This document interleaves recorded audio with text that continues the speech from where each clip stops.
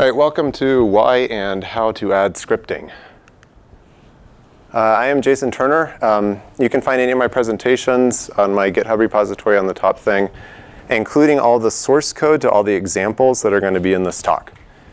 I am the co-host of CPPcast, and that's a podcast for C++ developers, and the co-creator of ChaiScript, which I'm going to be mentioning some in this talk.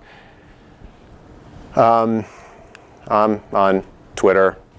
So I prefer an interactive session. Please interrupt me. Please ask questions. So is anyone in the room currently using scripting with their C++? Handful. What tools are you guys using? What's that? Kind of. OK. Python and SWIG, if you count that. Python and SWIG, I do count that. I'll be talking about SWIG, but from the Ruby perspective today. OK. You're using ChaiScript? I accept that answer. So I've been using scripting for a while. My first embedded scripting engine in C++ was using Lua via SWIG in about 2006. Then I created this little tool called the SWIG Starter Kit, which is just to help people learn how to use SWIG, because I didn't feel like they had a good enough getting started story. That led to me getting a job that has been doing scripting since then. Started ChaiScript in 2009. I've consulted on various C++ and scripting projects for the last 6 years. The main project that I work on is extremely large. It's exposure to Ruby SWIG specifically. The count that I just ran before preparing this talk, we've got 2,209 classes / template instantiations that we're exposing to Ruby, which is a total of 67,000 methods approximately. And this tool can support Ruby, Python, JavaScript, C#, Java, all using SWIG. And we have to support Windows, Mac, and Linux, which can be annoying. So in general, I meet two kinds of developers, those who are already scripting and those who have absolutely no idea why one would want to use scripting in their C++ project. Does anyone fall into that category right now? I figure if you came to this talk, you probably have some idea what you might want to. So specifically today, we're going to focus on calling script from your C++, not calling C++ from your script. There's a subtle difference, but they are closely related problems. But the point is, today we're talking about embedding a scripting engine in your C++ application. So why would you want to add scripting? I've tried to come up with a few examples here. Any application of any real complexity is going to need some sort of runtime configuration. And often, in my experience, this ends up being a simple, easy to parse file. I worked on a project that had something similar to this, an INI file, key value pairs. Anyone seen anything like this in your projects? All right. Now, this is interesting. It works. But what you really meant to say was that widget 2 is relative to widget 1. We want it to be in the same x, but offset by the same width, and we want it to be at the same y location. And even if you're using something more advanced than a home brewed configuration file, you're still going to have this issue with JSON, XML, YAML, whatever, because there's no great way to express these kind of relationships in my experience. So what you want, something like this. Just write out a script. Say, well, I want widget 2 to be relative to widget 1. And then do whatever you need to add these widgets into your system. Might be talking too fast. Anyone have any questions? So by using a scripting engine, we're going to gain flexibility, and we're going to save the effort of writing our own parser. And we can express our C++ types in our config files.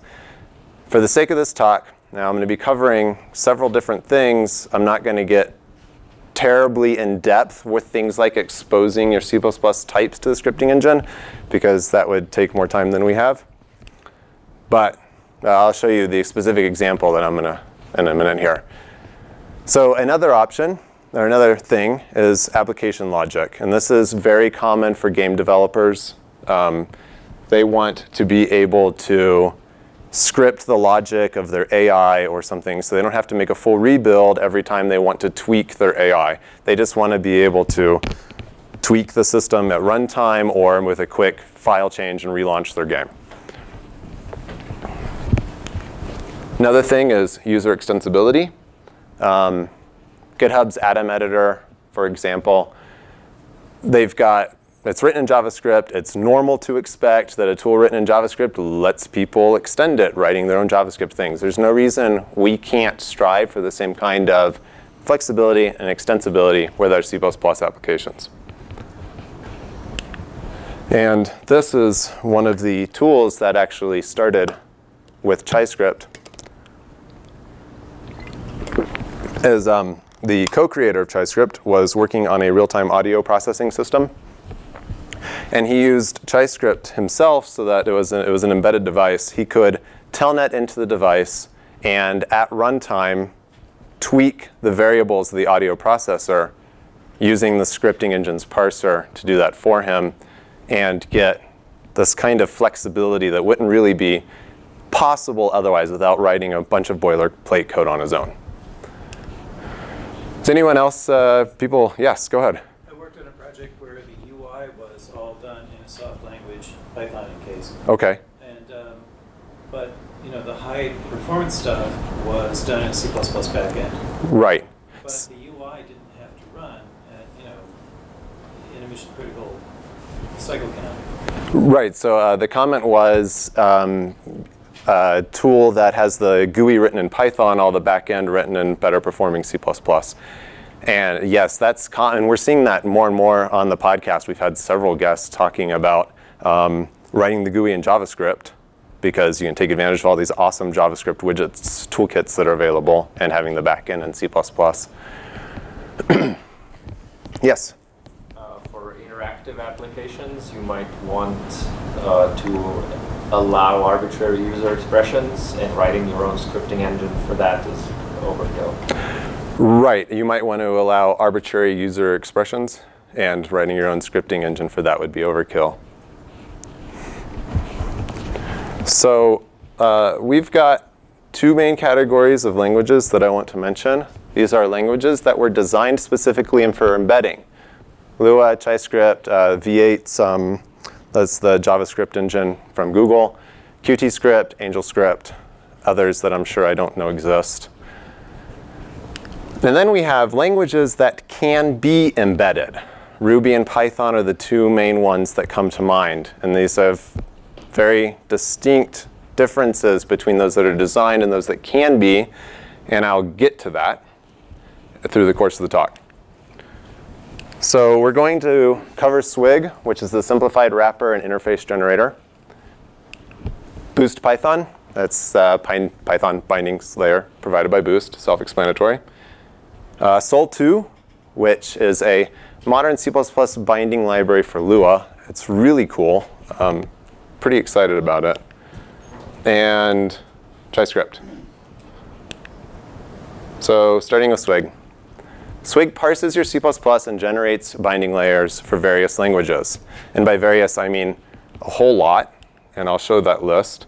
Its last release was just before the new year. They are definitely actively in development.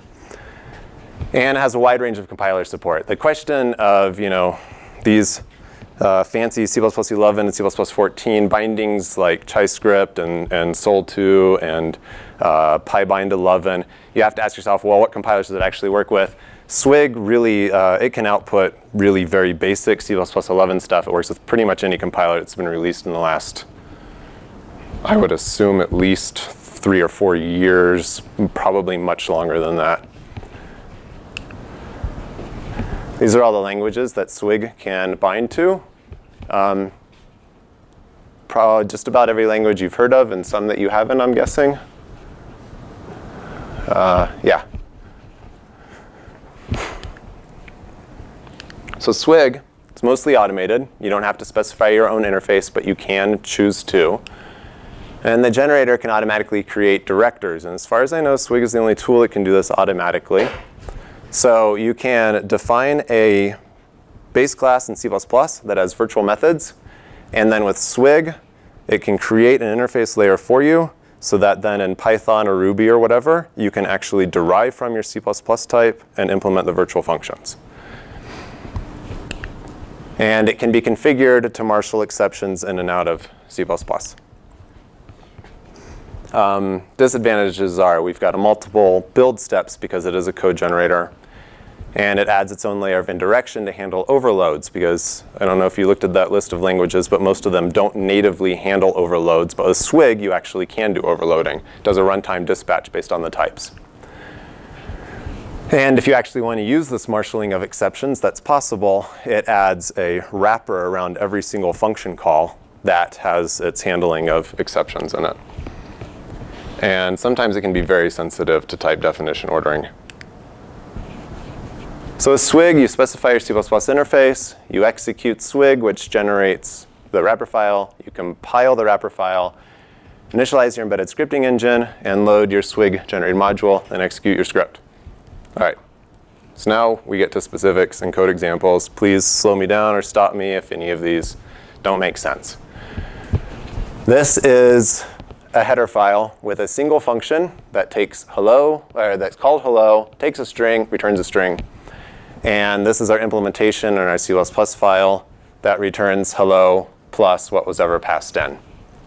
Straightforward, right? So this is our SWIG interface file. We are telling SWIG with this %include directive that we want it to include and parse our header file directly. So this is where the automatic parsing and code generation can come in. And you can, if you structure your program correctly, you can have SWIG suck in your entire project, which is basically what we're doing with that large project I mentioned at the beginning. And then in these braces, and here we're saying we want this line of code, #include exposed code.hpp, to be literally included in the generated SWIG file. Now this is our C++ code, and I'm specifically demoing how to use Ruby in an embedded context with SWIG from C++. So at the top, we have to declare extern C this function that we know SWIG is going to generate for us, called init embedded scripting. And I don't generally do that, but I copied it. Well, and then in our main, we have to initialize the Ruby system, initialize the Ruby stack stuff. This is like voodoo.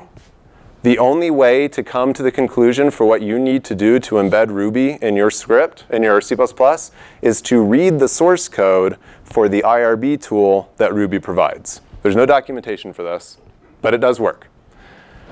And then so after we've initialized Ruby, we are then manually initializing the code that we know that SWIG is generating for us. And then here's the magic. This, by the way, I would like to declare that we should, as a standard, if we are embedding languages in our C++, use raw string literals saying what language it is. Then we can let our IDE automatically syntax highlight this for us. And I've actually set up them for myself. So if I put ChaiScript here, then it does syntax highlighting of ChaiScript. But I haven't gotten any traction on the standard yet. It's sort of free to push it also. This is our CMake example, where we are creating a custom command that is calling SWIG, telling it we want Ruby output, and we are parsing C++ because SWIG actually can wrap C code also. And this is the output file we want it to generate, embedded scripting Ruby _wrap. And these are our dependencies. And then when we go to compile, we compile in our main exposed code examples that I just showed you and the generated CXX file, link everything together with Ruby library. So this is pieces of what SWIG is generating for us. We have our wrap hello, which is straightforward. It is the function that is wrapping our hello function. And it is doing all these things to make sure that the correct number of arguments were passed in, because it has to check arity and types itself. So it checks the arity, and then it checks to see that it could actually get a string out from what was passed in, handles exceptions if it needs to, and stores the result back in as a Ruby type and returns out. This example is without enabling any of the exception handling, C++ exception handling features that are possible with SWIG, because it would have added an extra layer of wrapping around all of this.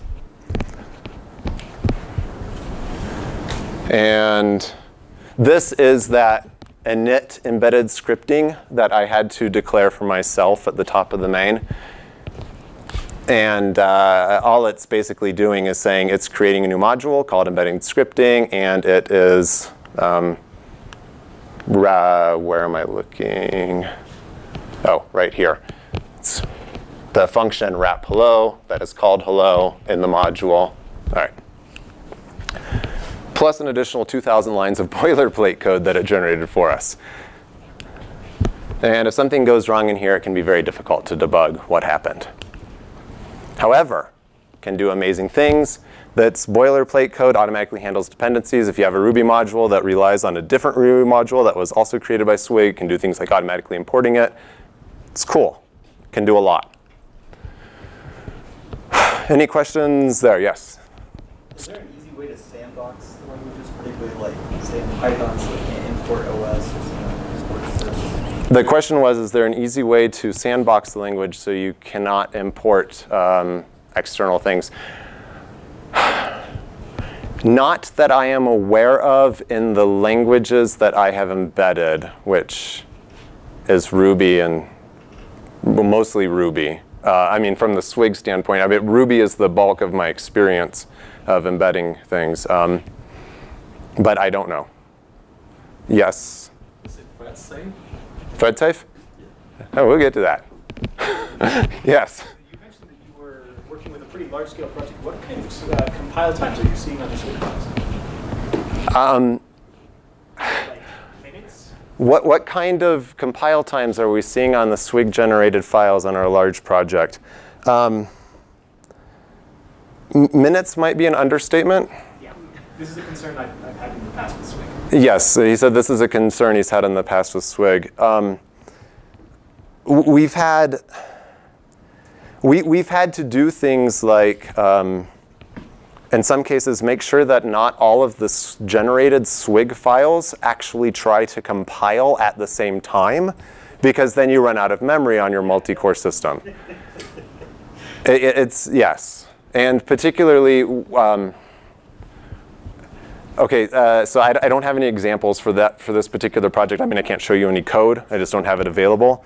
But one of our libraries is large enough with enough classes in it that we actually two of our libraries are large enough that we had to subdivide those libraries into 3 to 6 pieces each, just to make sure that each individual SWIG generated thing was compilable with the amount of memory available. Yes. It can get out of hand, particularly if you're doing things like directors and you're doing exception handling. Yes? What's the object size? File size? It strips. It doesn't. I mean, not stripped down to the generated like .o file is huge. I don't have numbers off the top of my head, but it all compiles down pretty nice and tidy, actually, by the time it's linked into the final executable. And one of the things that we're doing on that particular project that's huge is stripping it down to just the core things that we actually need and making a single executable that has everything embedded in it. And apparently that single executable is quite manageable, just a few megs, considering the extreme amount of stuff that we're exposing. Yeah. So once you get it compiled, it's all right. The main problem with size that we have had is on Mac OS trying to do 32-bit and 64-bit builds. And then because of the nature of Mac OS, you have to kind of ship all of the libraries multiple times, because we want our Ruby bindings to both be callable from our executable, and we want the Ruby bindings to be callable from Ruby itself. And there's no real good way to like install shared libraries in macOS. And now then our install explodes, 32-bit 64, multiple installs of all these things. Yes? This might be a dumb question, but is the Ruby interpreter embedded in your executable? Mostly. Where's my? Oh. Well, I'm missing my include on the top of this example. Sorry. Yeah. So this eval string. Sorry, I didn't describe this here. This is a function that's defined up here. It's just a handy C++ wrapper for this kind of thing. But yes, we're we can dynamically link or statically link to the Ruby library. But it's difficult to get static linking working correctly on multiple platforms. So it's generally, I would recommend doing dynamic linking of the Ruby.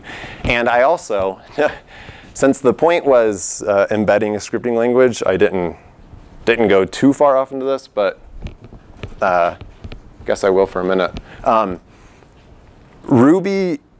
Ruby's header files are really, really bad. They do things like pound defined their own versions of printf, and really, I mean, like throw. They have like a pound define of throw. I mean, it's bad. So if you want to include it in a C++ application, you actually have to isolate yourself from those things. But it is. Excuse me. I need to clarify all that. It only does that on Windows. This is why I like giving talks on cross-platform development and why we need to be friendly to all platforms. It works fine on Linux and Mac. There's no problem. On Windows, they've got like, oh, if you're in Win32, then break the computer. It's, yes? Have you tried embedding mRuby instead of Ruby with SWIG? And by embedding which, I'm sorry? mRuby. It's the embedded version of Ruby. I have not. Actually, I wasn't even familiar with that. It's a relatively new project, and it's designed for embedding it in C or C++. OK, so the question is, have I used embedded a specific strain of Ruby that's designed for embedding in C++, C or C++? And the answer is no, I have not. I actually was honestly not aware that it existed. Most of the use cases that I've had to do with my clients is we need to be Ruby to Ruby so that we can call it either way from our application or from the system. All right. So Boost Python provides a wrapper layer between Boost and Python. Now, I could be wrong. I know there are Boost people here. If anyone can correct me. As far as I can tell, the last significant update to it was in 2009. Anyone? No, right. It supports all the compilers that Boost supports, which is cool. And yes? There was a more recent update. OK, there was a more recent update. OK. 2012 or 2013. 2012 or 2013. All right. I went back and I looked through the release history for Boost, and for Boost, and I'm like Python, and that's what I found. If anyone's been following along in the Twitter or Reddit world, a lot of people have been talking about PyBind 11. And why didn't I use that? It's because I learned about it too late. And as far as I can tell, it doesn't actually have any support for embedding inside your C++ application, and that was the point of my talk. It has a simple build process, an easy-to-use C++ interface. And you must specify each thing you want bound to Python. There is no generator, which is also an advantage depending on how you're looking at it. And well, if the last update was in 2013, I still argue it's not actively maintained. So you bind your C++ functions to your Python functions, initialize your embedded scripting engine, load internally created module, and execute script. So in many ways, it's very similar to what we had to do with the Ruby SWIG for the initialization. So we've got, again, our hello function that returns hello plus the input. And we've got this thing. We're defining a boost Python module called cppmod. I copied the boilerplate from the examples. And boost Python def, we want to define a function called hello from this function pointer hello. And now, basically, our entire example fits on one slide, which is nice.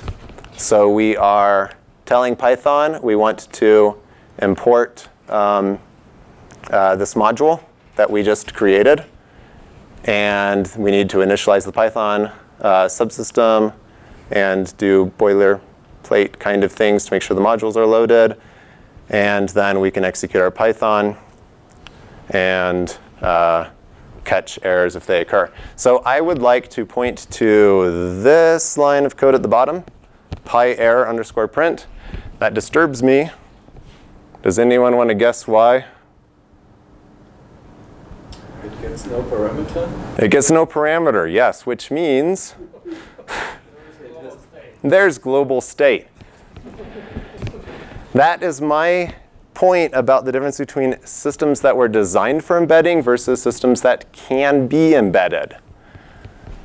So now our compilation is this single line, nice and handy, much simpler than SWIG.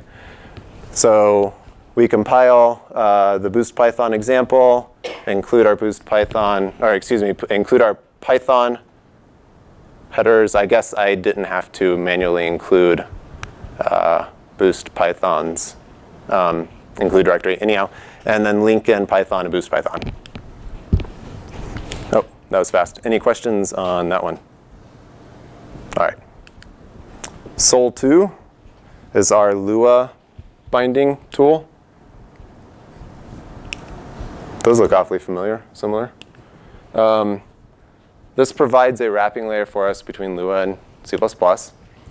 It is actively under development.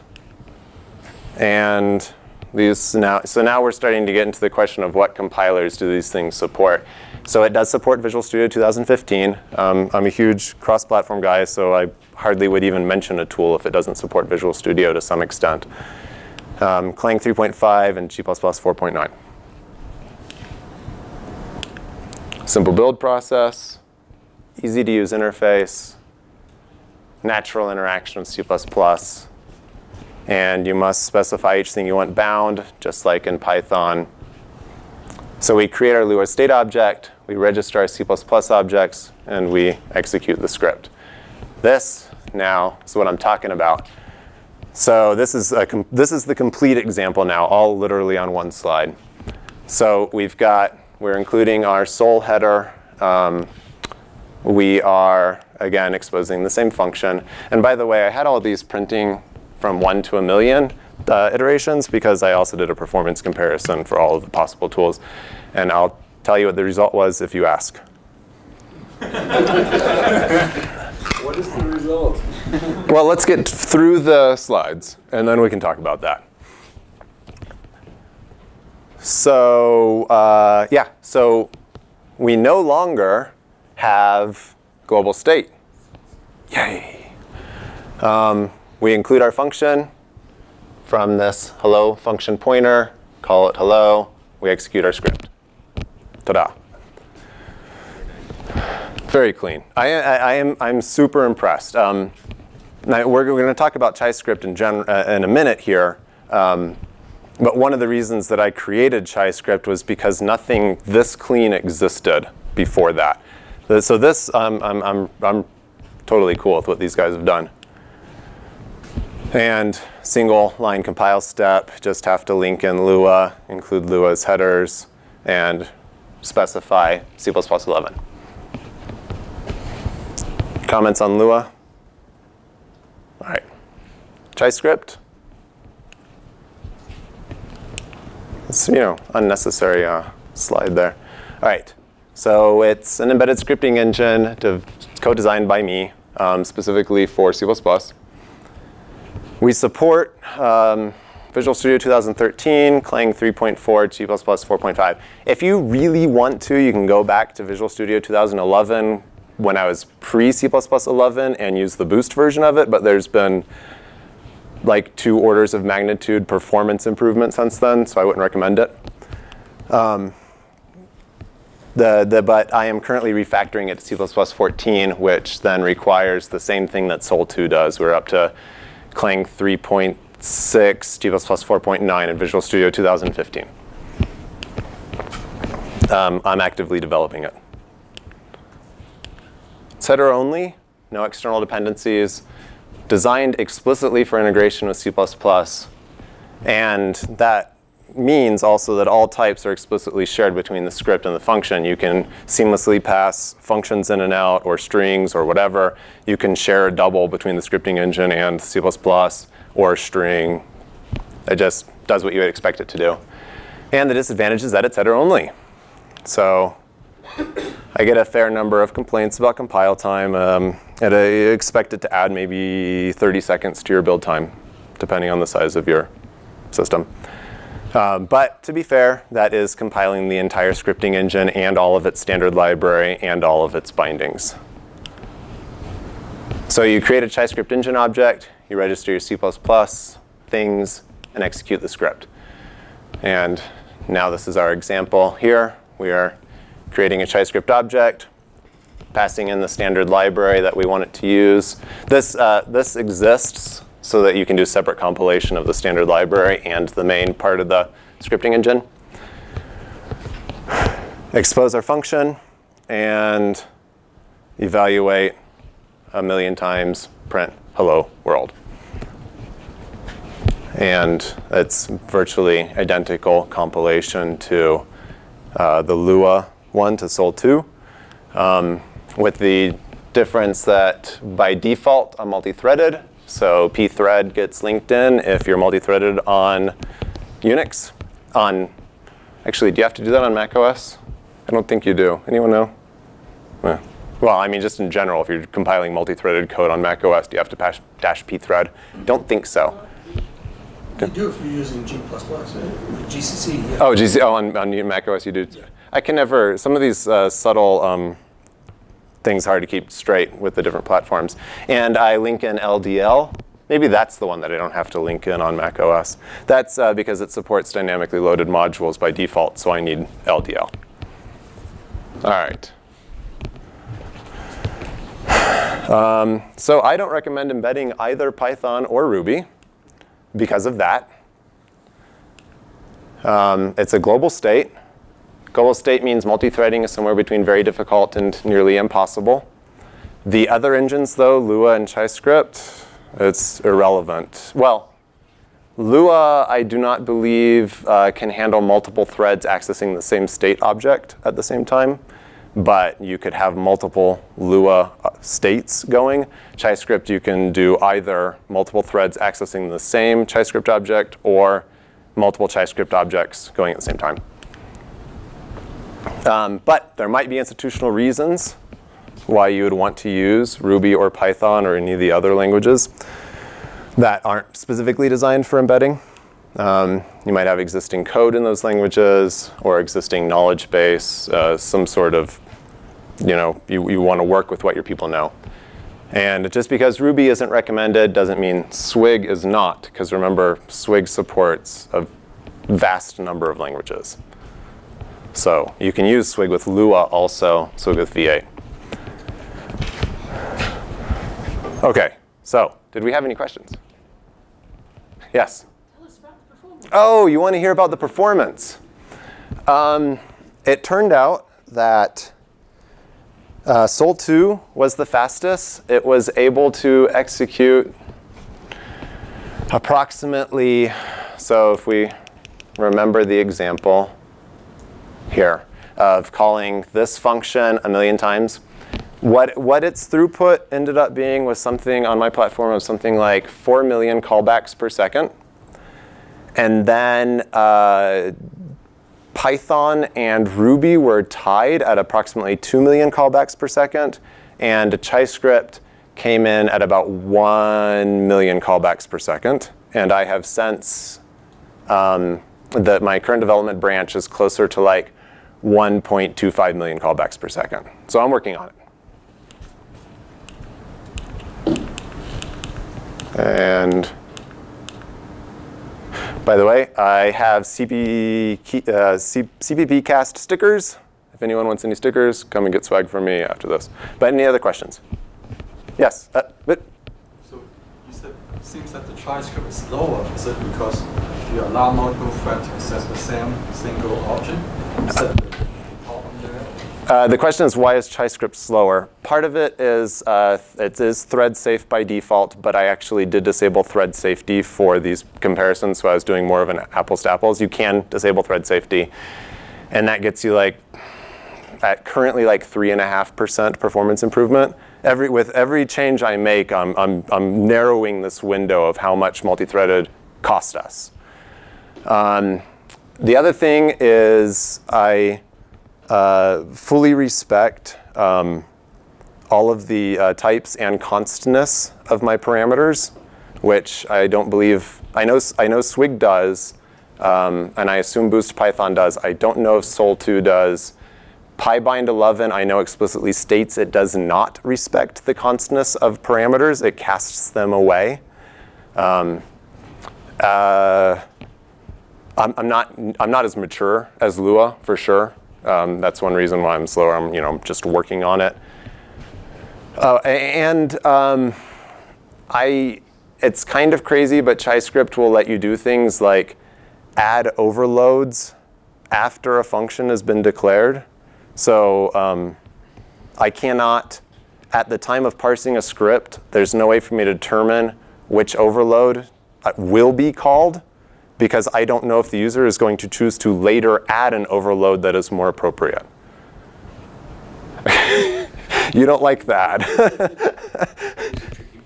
It makes a tricky problem. Yes, I am currently experimenting with an optimizer that would let you say, I know that all of the overloads that are currently available are those that will exist, and therefore make my script run faster. And I'm actually currently refactoring it so that the optimizer itself can be pluggable and other people can help me play with these things. Yes? One thing I've struggled with PyGraph, which I believe is a Python wrapped version of BoostGraph, OK. is that because the C++ code is so generic, basically the person who wrapped it had to choose some particular instantiations, right? Like, yes. Like of all the possible things that you can compile, it picked like 1 or 2. And I also discovered, because I wasn't thinking about it, that I couldn't like override, I couldn't inherit from it and override some of the things because it was already compiled in. And I was wondering if in the process of using scripting languages and binding C++ stuff, you had come up with any solutions or strategies for this kind of thing. OK, so the question was, or the comment/question, is that our heavily templatized code is a pain to wrap because you have to choose which instantiations of the templates you want exposed to your scripting engine. Is that a fair summary? That is simply a problem. I mean, it's true for the reasons you stated. You have to have a compiled version of the template to be able to wrap it. SWIG, you can define that things are templates in SWIG and then say, I want these instantiations of the templates. And that's pretty cool. With ChaiScript or Sol2 or any of these other ones, you could do that for yourself. You could define an instantiator, if you will, and then pass in the instantiations you want. But it is, as far as I know, at the high level, it's a problem without a solution. Because even someone that I interact with on Twitter, Manu Sanchez, is working on Reflection Engine for C++. And there's still no great answer for it.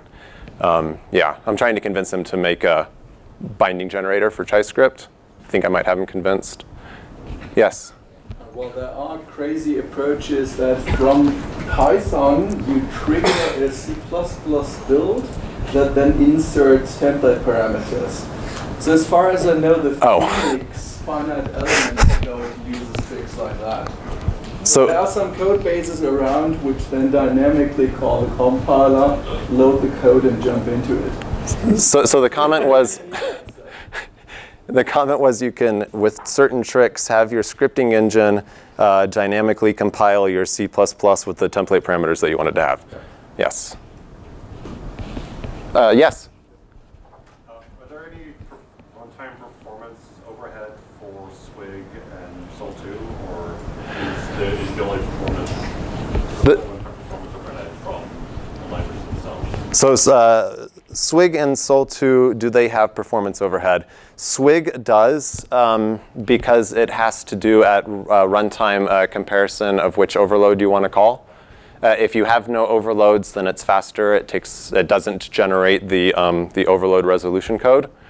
Sol2 takes a tact that probably I should have when creating ChaiScript, and that you have to define all of your overloads at once when you pass it to the function binding code, and then it can do something smart with all those overloads. And it has very fast overload resolution, very fast callbacks. I actually, I tried to slow it down and failed in my playing around with it. It's good. Yes? Other than like, I guess the multi-threading thing, or maybe including that, what sort of use cases would ChaiScript excel at over the other? If you want to, the question is, what cases would ChaiScript excel over the other options? If you want, I didn't actually come here trying to specifically advertise for ChaiScript, but so I don't have any of those slides here. But you can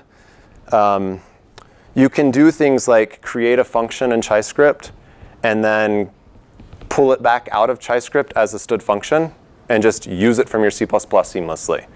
You can similarly pass a std function into ChaiScript and use it as a ChaiScript function seamlessly. You can throw exceptions in ChaiScript and catch them in your C++, or throw exceptions in the C++ that you're calling from ChaiScript and catch it in ChaiScript with a try-catch block.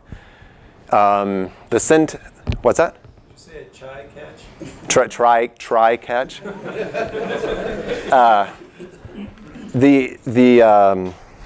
Let's see. Yeah, the syntax is specifically designed to feel familiar to C++ users. So if you want a scripting engine that is built for C++, then I recommend ChaiScript. If you want the absolute fastest and simple to use thing that you can think of, then I would recommend Sol2. If you want to use institutional knowledge that you already have in your organization, then use SWIG and wrap whatever language you want to wrap. Or Boost Python or PyBind 11 or one of these other things that have been coming out lately. Anything else? Cool, thank you. And remember, come get stickers.